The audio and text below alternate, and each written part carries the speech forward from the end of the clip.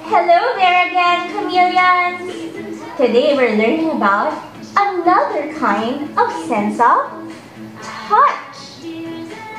When we touch objects around us, they feel different kinds of textures.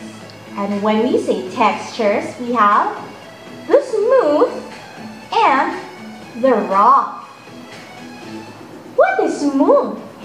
Chameleons, when we say smooth, it glides finely with a touch of your fingers. And when we say rough, it feels very coarse and abrasive.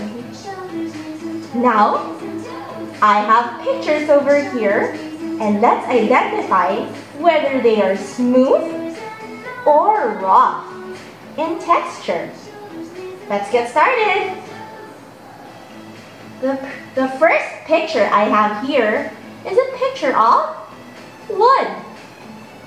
Now imagine, chameleons, if you feel the wood with your fingers. Does it feel smooth or rough? Yes, it's not smooth at all. It is very rough. The next picture is a picture of a mug. A mug is made of glass.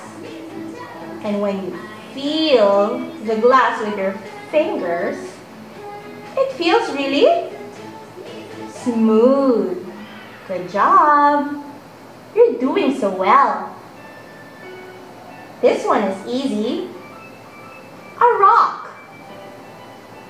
Can you imagine feeling a rock? It feels really rough. What about this one, chameleons? Have you ever felt the texture of your car?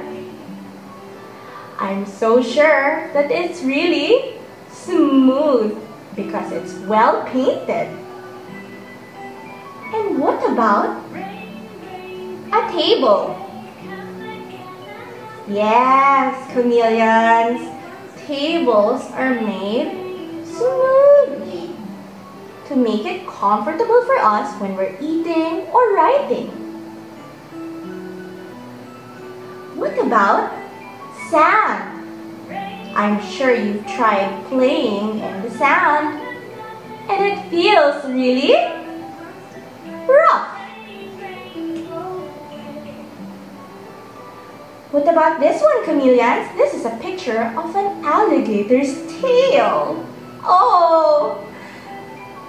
I can imagine that it can be really rough. Be careful.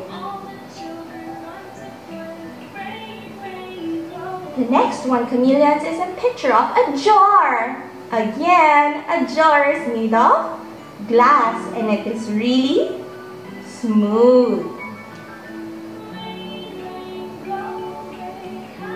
What about a nest, chameleons? Oh, a nest is made of twigs and sticks. So, is it smooth or rough? Yes, chameleons, it belongs here because it is very rough. And the last picture I have here is a picture of envelopes. Envelopes are made of paper, and paper is really smooth. Well done, chameleons. You've done really well. Remember, we have different kinds of texture, the smooth and the rough. And we feel it with our hands. Well done, chameleons. See you again next time.